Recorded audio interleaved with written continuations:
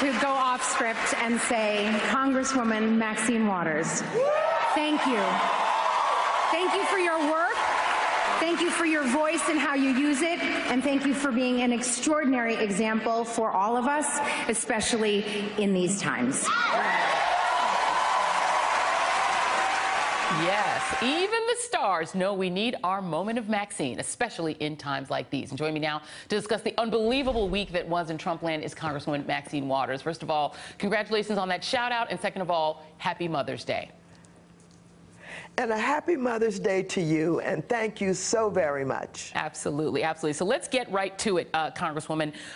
You have been Yes. Consistently a voice demanding to know what the Trump relationship is with Russia. We finally got Donald Trump to directly address that verbally this week. I want to play you a little bit of his interview with our own Lester Holt, in which he denies his connections to Russia. Take a listen.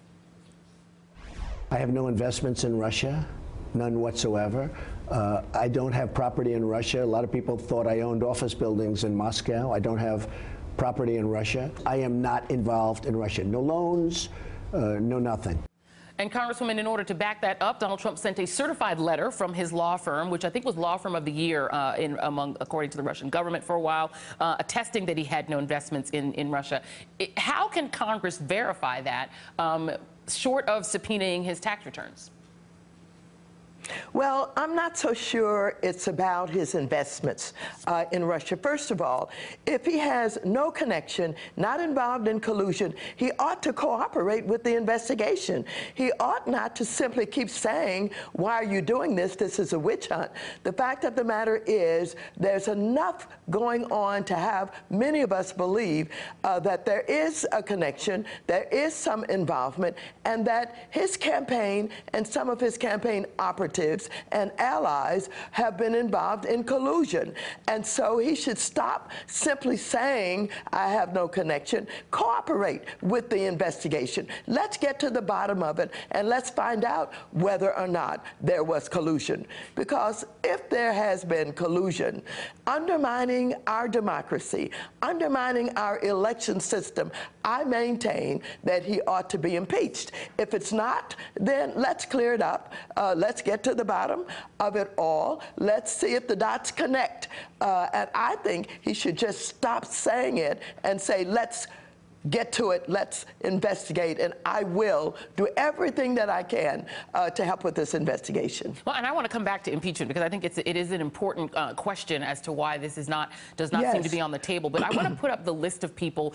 You have called them the Kremlin clan on your Twitter feed, but it is a lot of people that have direct ties in some way to Russia. Jeff Sessions, who did not tell the truth about meeting with Ambassador Kislyak. You have, of course, Roger Stone, Carter Page, Manafort, Kushner, and Tillerson. And yet, despite all of that circumstantial evidence, that there's at least some connection or some really huge coincidences here, why do you suppose that having impeached Bill Clinton for lying about a sexual affair, that the same body, the House of Representatives, does not seem to have any interest in even, considering impeachment for this president? Well, I think that the Congress of the United States ought to be ashamed of the fact that we have not been able to move forward with this investigation. I think the actions of Mr. Nunes with the House Intelligence Committee is shameful. I also had more confidence for a while that the Senate Intelligence Committee was going to do better, but they have not hired the staff. Of course, the Republicans are in charge. The Democrats are not able to basically lead these committees and have the power to do what some of us would like to have done. I just think the Republicans had better be aware that if these dots are connected and they have stood with this president for this long, no matter his lies, no matter his deceptions, no matter in ways that he's tried to distract us, they're going to pay a price for it. They claim to be patriotic. Well, I tell you, patriotism means that you're going to defend this democracy, that you're you're not going to allow this president to wrap his arms around Putin and the Kremlin and be in collusion with them because you love this country more. You care about America and you care about the democracy. I believe that the Republicans had better be aware and that they'd better know that people are watching, and no matter the support that he seems to have now, they'd better step up to the plate, because in the final analysis, they're not going to be able to say to their constituents why they allowed it to continue to go this far without aligning themselves with our democracy and supporting it. And very quickly, I want to play for you Rex Tillerson, the Secretary of State, who seemed to at least move in the direction of at least part of the administration accepting that Russia was behind the attack on our election. This is Rex Tillerson on Meet the Press this morning. Well, Chuck, I think we have such a broad range of important issues that have to be addressed in the U.S.-Russia relationship. Obviously, the interference in the election is one of those. I think it's been well documented. It's pretty well understood, the nature of that interference here and elsewhere. And if the Secretary of State, who is a friend of Vladimir Putin's, is admitting that Russia interfered in the election, what do you suppose would stop Donald Trump from admitting the same? Well, let me just say this. For Tillerson, what he just said is well known by everybody.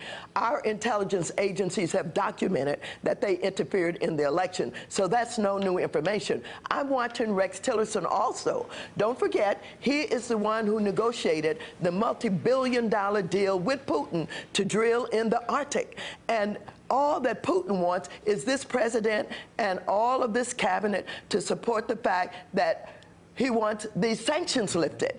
And that's what this is all about, lifting the sanctions so that Putin can drill oil in the Arctic and have trillions of dollars benefiting him and all that he wants to do to continue to expand into the Ukraine and other areas of the old Soviet Union. Yeah. So I want to watch Tillerson. I want to know whether or not Tillerson is simply saying what sounds like the right things, or whether or not he's on it because Exxon wants these sanctions lifted also. Yeah, well, we will definitely be following. He was the CEO of Exxon. Yes. Yeah, absolutely. We will definitely be watching and following the money, and we always appreciate the opportunity to talk with you. Congresswoman Maxine Waters, thank you very much. Thank you so much, Joy. Thank you. And if you want to follow the Congresswoman on Twitter, which most of you already are, you can check her out at Maxine Waters. And coming up, Melissa McCarthy makes her triumphant return to Saturday Night Live. Now, I'm filling in for Sean today. As you know, Sean is fulfilling his duty as an officer in the Naval Reserve, and that is why he cannot be here. I'm pretty sure I can see him hiding in those bushes. Hey there, I'm Chris Hayes from MSNBC. Thanks for watching MSNBC on YouTube. If you want to keep up to date with the videos we're putting out, you can click subscribe just below me, or click over on this list to see lots of other great videos.